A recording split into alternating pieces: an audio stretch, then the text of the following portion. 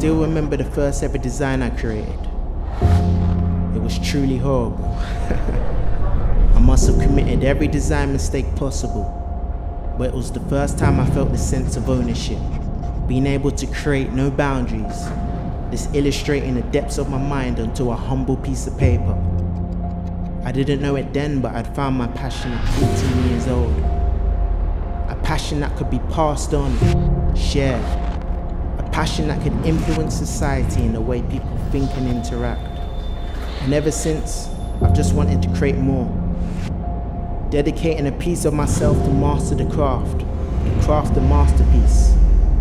I had to put in the work, seeking to undertake a journey of personal development, aiming for the day I could finally feel like I touched perfection. Transferring my vision into an idea, a stroke of a pen, a pixel at a time. I became mesmerized with building and connecting. Late nights became early mornings. I began to see differently. My vision got sharper. I'm in love with the foundation of design, those elements that many don't see. The hours spent sitting in the company of a sketch pad, engrossed in endless inspiration, waiting for the light bulb moment to show you the direction when you're feeling lost.